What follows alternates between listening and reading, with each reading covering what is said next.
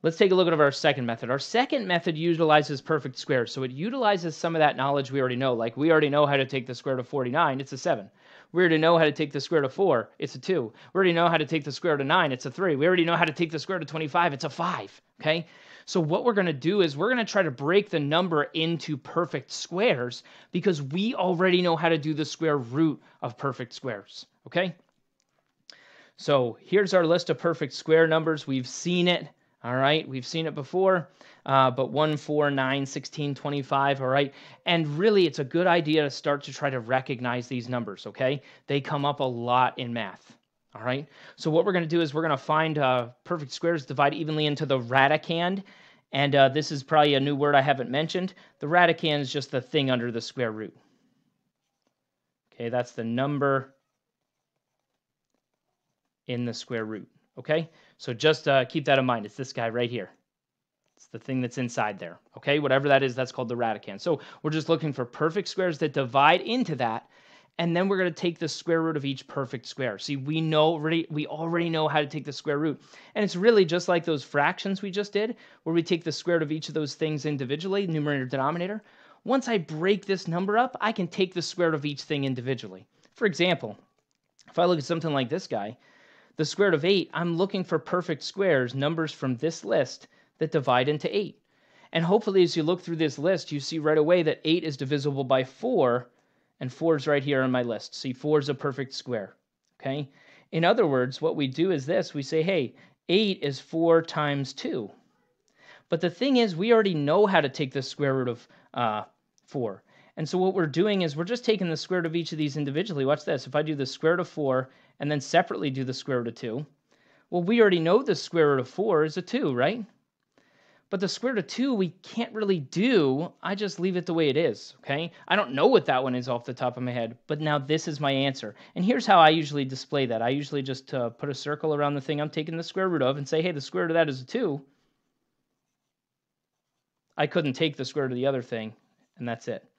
Okay, either method is acceptable. This one, as you can see, requires a lot less work to be shown, but it's harder to think about. All right, the factor tree is easy in terms of the amount of thinking we have to do, but it requires more work. Okay, this is less work, but requires more thinking. Okay, something like this guy, looking for perfect squares that divide evenly into 72. Again, when you look at this list, the first one you probably see is 9. Okay. So like in this guy, I would say, hey, the square root of this guy, that's 9 times 8. But then you got to keep going. Look for more perfect squares like here. 8, we just did that one. That was 4 times 2. And see, now I know the square root of 9. The square root of 9 is a 3. So I put it on the outside. The square root of 4 is a 2. I put it on the outside. And this guy that's left just stays on the inside. So that's going to be a 6 root 2, okay? And here's the interesting thing about this. There is a larger perfect square that divides evenly into 72. And so if you're using this method, it benefits you to find the biggest perfect square. That's actually 36 times 2. And now watch this. The square root of 36 is a 6. Isn't that what I have on the outside? And then the 2 is still trapped, and that's what I have on the inside. Okay, so again, you're just looking for things that you already know how to take the square root of that you can take out of this square root, okay? This one, the perfect square that divides evenly into 128, the biggest one, and really you'd probably arrive there by guess and check anyway, is a 64, 2 times 64. 64 is on our list. Well, what is the square root of 64? The square root of 64 is an 8. And that 2 is still trapped. And it goes back to that factor tree I did on the previous page. These are the same examples from the previous page. I don't know if you've noticed yet, okay? But when we did that factor tree, we saw that pair of 8s, and I said, hey, couldn't we stop there and just take the pair of 8s? That's the same thing as taking the square root of 64, okay? Because 8 times 8 is 8 squared. The square and the square root cancel out. It's like taking the square root of 64, okay? So the factor tree is having the same effect, but it's showing it more literally, okay? If I look at this guy, again, perfect square that divides evenly into 75. The biggest one I can think of is a 25. This is 25 times 3. And now right here, the square root of 25 is a 5. So I had a 4 out here. Now I have a 5 out here as well from the square root. And now the 3 is the only thing I can't take the square root of. So now let's see, that's a 20 square root of 3. Okay, so I'm just looking for perfect squares that divide evenly into this thing.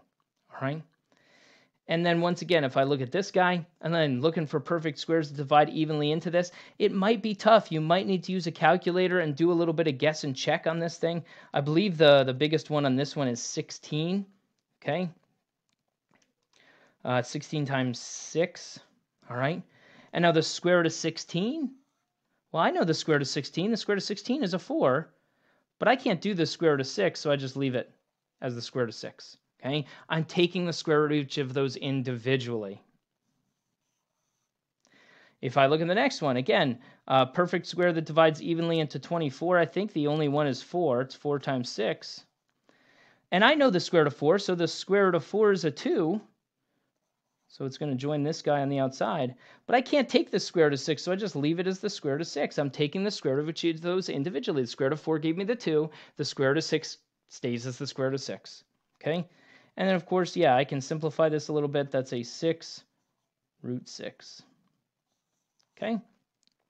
This guy, same kind of thing as what happened on the front. I'm going to do the square root of each of these individually. All right? So on this one, I'm going to do the square root of 32.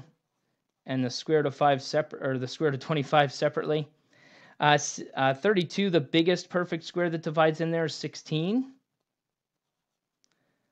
And now I know the square root of 16. The square root of 16 is a 4.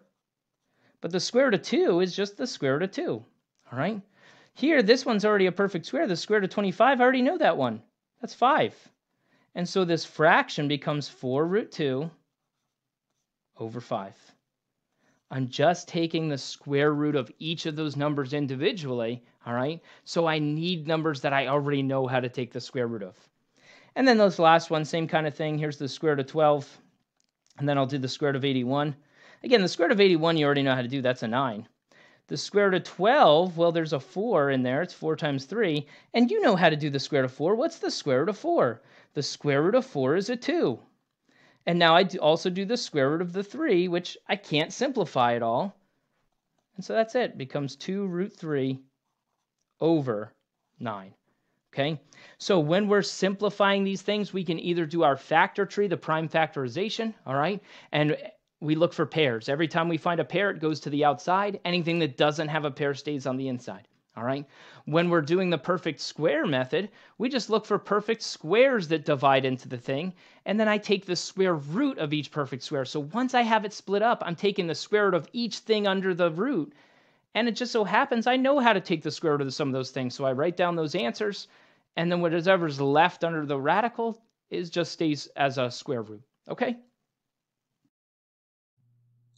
Hi there, folks. Today we're looking at dividing rational expressions, and really dividing rational expressions comes down to this thing called rationalizing the denominator.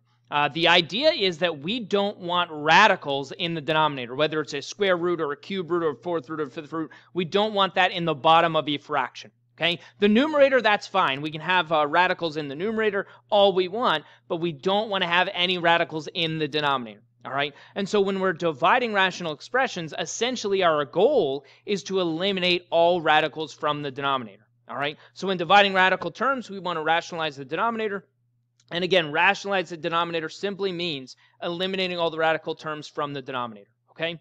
And really, this is kind of like getting common denominators when we really get into this. We are essentially looking at this and saying, I have a denominator that I don't want. I would prefer to have this denominator. How do I get that? Okay, like if you had a fraction of 1/2, you would prefer a denominator of 4, so you multiply by 2 over 2. It's going to be that same kind of concept, but instead of trying to get a specific number, we're just trying to get something that doesn't have a radical. Okay, the first thing you always want to do, though, is you want to simplify this thing just as it's written first to see if maybe the denominator rationalizes itself. Okay, always simplify the radical before you start to rationalize this thing, okay? Before you start multiplying by anything or doing any of that kind of stuff, just simply simplify first to see what you're actually dealing with. And that'll have two effects. One, we might actually get rid of the radical in the denominator just by simplifying. But 2, it might make rationalize the denominator and what we have to multiply by a little bit easier and a little bit smaller. Okay, so always simplify first. For example, if I look at this guy, just like our rules for multiplication, remember multiplication and division are technically the same thing, so we can apply the same rules. Remember with multiplying, it was outside times outside, inside times inside. So with division, it's the same kind of thing. Outside divided by outside, inside divided by inside. So the numbers on the outside here are just ones.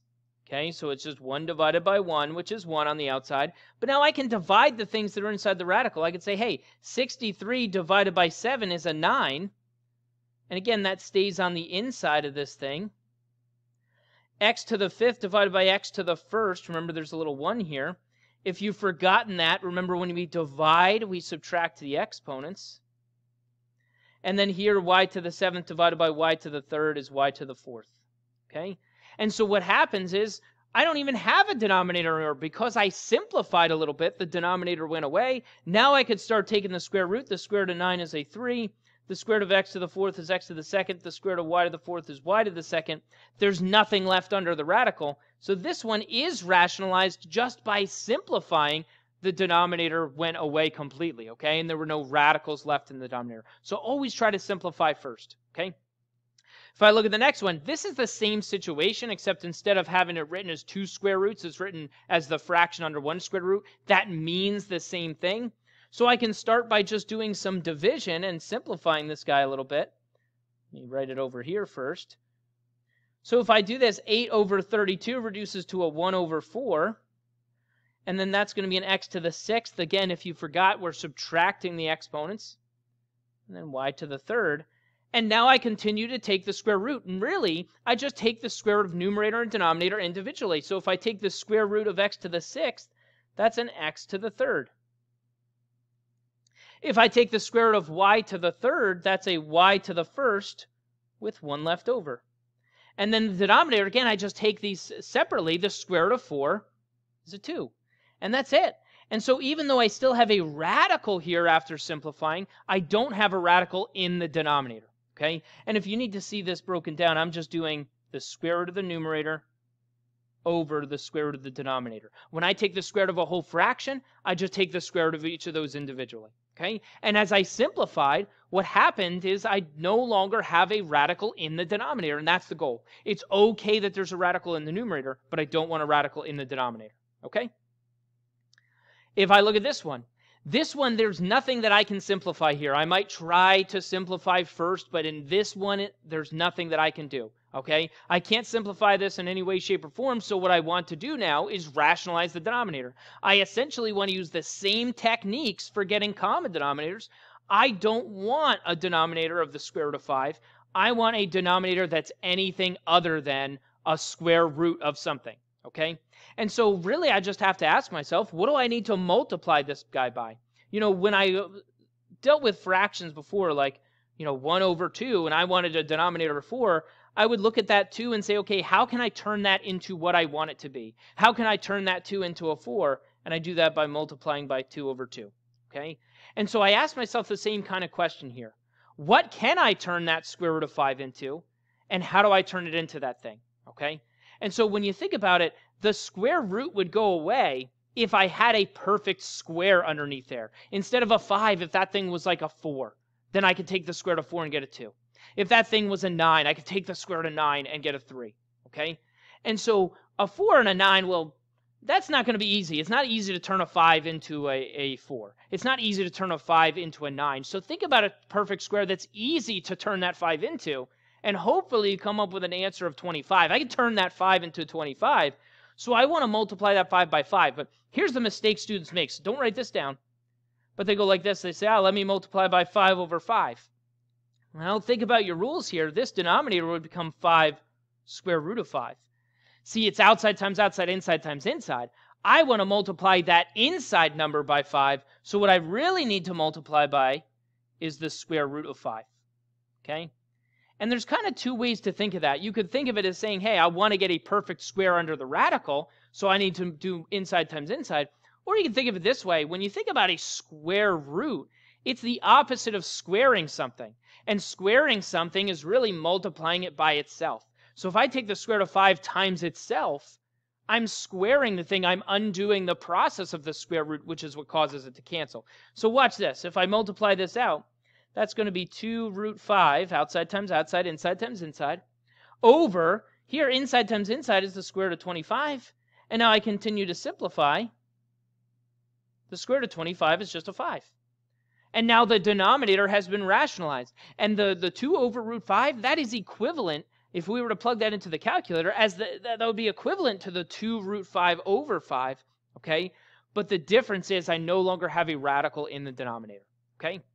And I can't simplify those 5s because one's on the inside and one's on the outside. Remember, applying that same rule that we had for multiplication, outside divided by outside, inside divided by inside, that's the answer for this one. We've rationalized the denominator, okay?